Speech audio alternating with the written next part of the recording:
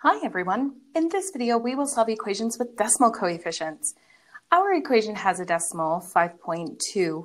Decimals can sometimes get a little messy, so we have a method in which we can get rid of all of the decimals.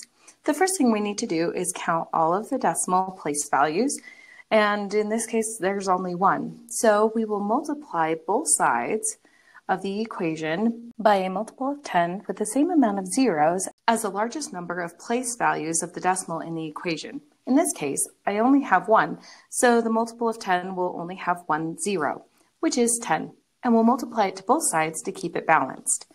Then we do the distributive property by multiplying it into both terms on the left-hand side. When we multiply a decimal by a multiple of 10, we move the decimal the same amount of place values as zeros, and since 10 has one zero, this will move the place value 1 to the right, making this 52r. And now we don't have any more decimals. Now we do 10 times 12, which gives us 120. And on the right-hand side, 10 times negative 14 is negative 140. Now we need to isolate the variable, so we'll subtract 120 from both sides, leaving us with 52r on the left. Negative 140 minus 120 gives us negative 260.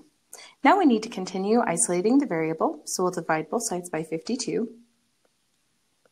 52 divided by 52 cancels, so we're left with r equals a negative divided by a positive is negative.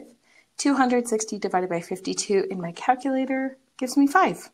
So our solution is r equals negative 5.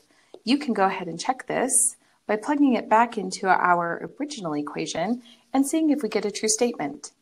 I won't be demonstrating that here, but you can try it on your own. If we end up with a statement that is not true, then we need to go and try again. Either way, we're all done.